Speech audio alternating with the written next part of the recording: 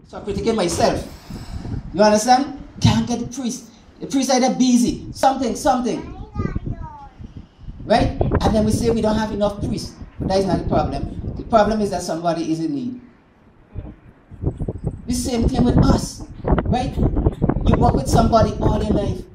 I'm speaking about working out there because that is an impersonal relationship, really. In most cases, in the workplace. It's a kind of impersonal relationship. One of these days I'll be able to talk about that. Right? But talking about the personal family experience here, you know, those who you develop good relationship with, and all of a sudden something happened to the person. You have to make a choice whether you will love that person, whether you support the person, whether it is a dark night, a bright night, whatever it is, you work with that person and support that person. That is what the word is calling us to do. The word is calling us.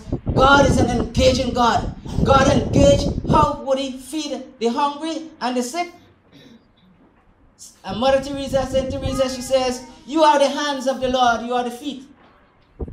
That is how God is speaking. That is how God is working. You have to love the word.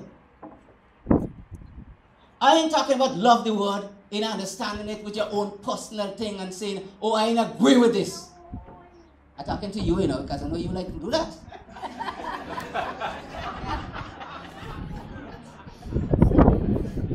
See that? Be good.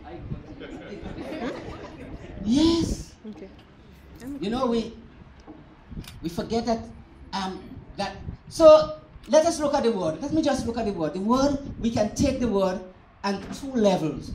The first level is the level of the personal, where I read it, and I have some understanding, or not having an understanding. It's confusing at times and so on. But I read it, and we'll get something from it. But most people read it, and sometimes they don't read it at all. I am convinced that most Catholics handle the Bible only when they come to church. That they hear the word only when they come to church. I'm convinced that most Catholics. You know why I say most Catholics? Because if every Catholic used to read the Bible every day, our church would have been different. Not now. The church has taken a different shape now with the injection of Bishop Jason. Now that changes wasn't take place, but something fundamental, a fundamental shift has taken place in this church because of him. But I am saying that if Catholics were reading the Bible